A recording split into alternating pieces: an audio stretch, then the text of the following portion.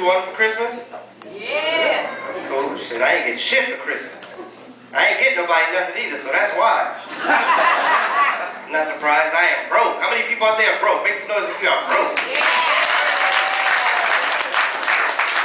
Not like me, though. I ain't broke like me. You ever had to rob the pizza man? Oh. I couldn't take it. I ran up on his ass. I was like, man, you know what the fuck this is? This is a jack. What you got on it? Man, I said, what you got on it? He was all scared. He was like, please don't shoot it. Just have $20. I said, fuck that money. I'm talking about the pizza. What you got on that? I'm hungry as hell. Give me a slice, please. And a Parmesan cheese packet, too. And some napkins. Everybody wants their money. Times are hard, man. I went to my homeboy's house the other day, knocked on his door. He opened the door quick. He was like, man, hurry up, get in here. Hurry up, hurry up. I'm like, shit, what, you got the police looking for you? Beefing with some dudes down the street? He was like, no, man, the renter center truck is parked down the street. They want to come up in here and get the TV and the couch. So you better pay them damn people. He called me up asking me to borrow some money. You ever get those phone calls from your friends asking to borrow money? But they don't ever ask for the money directly. They always beat around the bush, giving you sob stories, hoping you gonna feel sorry for the ass offering the money. Called me up happy as hell, like, hey Brian, what you doing? I already know what time it is. I'm like, what you want? Happy as hell. He's like, oh, nothing, just sitting here in the dark because they didn't cut all my lights off, man. Lonely. I'm hungry as hell. I wish I could go get something to eat, but I can't because they got a boot on my car, and I don't even repossess that. My tags are wrong. I ain't got no gas, so I gotta lay low and shit. Now they want to kick me out of my apartment. Can you believe that eviction? I'm like, I don't give a damn about no big shit. I'll be glad when AT&T cut off your fucking phone.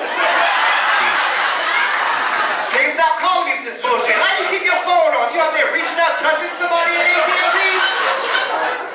Fuck that, stop calling me for this bullshit. I am broke as hell. You know, you ever try to go to the club broke as hell? Yeah. I went out with my white friends a couple days ago, you know what I'm saying, because they was paying for everything. And, you know, I tried a body shot for the first time. Anybody know what a body shot is? Yeah. Shot of alcohol in the belly button, and you drink it out. It's supposed to be sexy and shit. Yeah. Shit was disgusting. I'm a lightweight, too. You know, it don't take much for me to get drunk. I had a Jack and Coke 2 days ago. I had good for a week. Got fucked up off of just one body shot, but it was a body shot off a fat chick. Yeah, it was more than just a shot in her belly button. This bitch had a pipe up in her shit. So you trying to kill me. I ain't gonna be able to drink all that, so I said, fuck it. I put some ice and some straws up in there. A couple little umbrellas, shook that shit around a little bit, made a homemade fuzzy neighbor, y'all. I said, fuck it. A reception cocktail, that's what I call that. And I got some ass later on that night, so fuck it. I am broke. Man, I'm so broke, I don't even smoke my weed in the same room with people that didn't put in on it because I don't want to give no free contract on. How many weed smokers we got out there? Make some noise. We got some weed smokers. Couple people can clap, everybody else just smile. I know what the fuck I mean. Guess they gonna match up after the show. I got a bullshit ass weed man. You ever have one of the kind of weed man that put your weed in anything but a bag? Yeah. Man, I'm talking anything but a bag. They had my shit to hold behind the wrapper one time. I said, what the fuck is this? Then he gave me my shit in a piece of Bible paper. I'm like, you trying to tell me to go to hell, ain't you? I had to stop fucking with it one time when I went to him. He had my shit wrapped up in an old page from the phone book. Opened the page up, the bag was short, and he had a number for rehab inside, circle, like he was trying to tell me to get some help. I didn't think that shit was funny, so I gave one more chance. I went to him, I had my money wrapped up in the page from the phone book. Had the number for the police station circled at the bottom. How you like that, bitch? That's what I wrote at the bottom. I ain't heard from his ass since. I'm gonna need to buy a dime bag after the show, too. You ever notice every time you go to the weed man and the bag's a little bit shorter than it's supposed to be? That's always the time we claim the weed is real good. You ever notice that? They're talking about, yeah, man, I know it's a little bit short, but that's some Kill Bill right there. That's some fire. You gonna like that. You gonna love that. Like, fuck, that's some bullshit. You sell me $13 worth of weed for 20? I need all my shit. Smaller the bag, the better the weed. I went to him one time, he had 6 C's and a stem in the bag.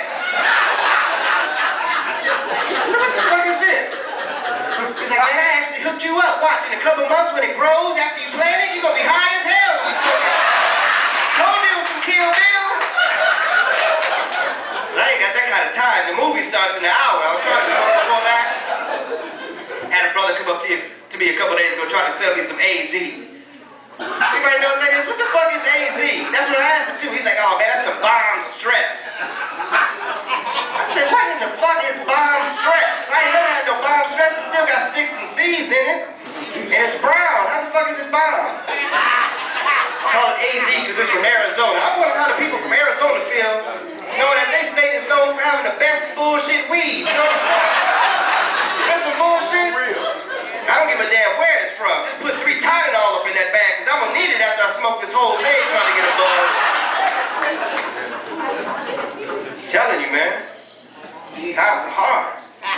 Y'all like bootleg movies? Everybody like movies and shit? Yeah. You guys like Paranormal Activity? Who saw that bullshit? Who was scared of it? Yeah, a couple people didn't want to clap. Back the hairs on the back of their neck raised up. That was some bullshit, wasn't it? Yeah. The people sat up there with months, days, and weeks with that camera. It didn't take no fucking going on. Can you believe that bullshit? No. I didn't believe it. I got a porno movie the other day called Paranormal Ass and Titties. It was a black version. That's all it was fucking. It was a brother just wailing on that shit in the bed. See the ghost come in on the side trying to be all scared. He wasn't paying his ass no attention, so he hopped in the bed and it was a fucking threesome. So what the fuck is this? It's like I can't even jack off to this in peace. I love bootleg movies though, man, but I'm tired of niggas always talking about they got the studio copies. You ever talk? You tired of that movie? Yeah, I got the studio copies. Our shit is from the studio. What the fuck studio was this from? This ain't no studio copy. I see the exercise down at the bottom of the screen. The camera keeps shaking because the nigga got a cold. He keep coughing and shit. You hear people behind him arguing. His cell phone keep going off. Then he got to throw his jacket over the camera because he thought the usher was about to come bust his ass. You done missed 15 minutes in the movie. I was like, what the fuck's going on? And he up in front of the camera after the movie trying to explain, like, yeah, man, you know what I'm saying? When I threw my jacket over, whatchamacallit came in with the gun, and he got shot and shit. I was like, man, what the fuck? And he be selling them suggestive ass titles, too. It ain't even the real thing. I went to him one time, I asked for a copy of that movie, How She Moved. Right? About dancing and shit. I ain't seen no dancing. All he did was videotape his next door neighbor getting evicted, y'all. It's like, what in the fuck is this? Asked for a copy of Inglourious Basterds. There wasn't no war film. He just taped his little kids playing in the front room and shit. Look at these little bastards playing around and shit. I said, let me get the Terminator. You know what that was? It was an abortion tape. Well. That's how I felt. I knew the chick in the video, too. I was like, damn. $5 don't make $1,000 off this. I'm blackmailing your ass. No, I got to. How many people out there watch porn? Make some noise, you guys watch porn. Yeah! 4 people clap, everybody else's arms too tired to clap. I know it's like that. Everybody watches that shit. I got the porn mentality, you know what I'm saying? I watch a lot of it. I always think that if you got a big dick, you can pretty much run whatever you want to in a relationship. Right, fellas? Right? Fellas? Fellas ain't speaking up for shit. What the fuck's going on? Everybody in here packing?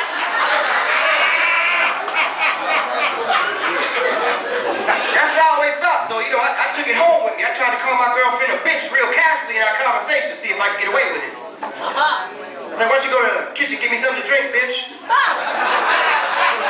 She was like, what'd you say? And she got up, came back with a DVD, put it in the player, pressed play. It was a brother banging the shit out of some shit. She pointed to the TV, she was like, you see the dick that he has right there? He has a dick like that, you can sit up here and talk to me any old kind of way you want to, treat me any old kind of way from the way you was packing your shit. So I said, okay, based on what I got, what can I do? What can I get away with? You know, how can I